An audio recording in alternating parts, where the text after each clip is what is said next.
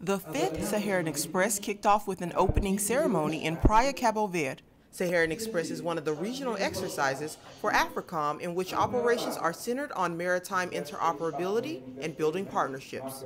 Rear Admiral Tom Reck, Director of the Maritime Partnerships for Naval Forces Europe and Africa, said this exercise is needed to help keep relationships strong. It's always important to get together with your partners and exercise at the tactical level up through the operational level.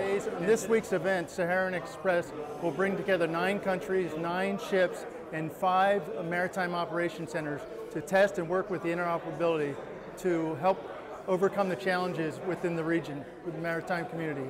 Besides keeping strong ties, all 9 countries are helping Cabo Verde enhance its expertise in combating maritime issues like drug trafficking, piracy, and illegal fishing. They do. They have a local drug problem, and they need help and assistance in fighting the smugglers that bring drugs through Cabo Verde or to Cabo Verde. So that's their big security issue. What we can do in the U.S. is help with training and capacity building. We're very, very good at that. Saharan Express 2015 will last for 8 days. Petty Officer Mandy Washington, Praia, Cabo Verde.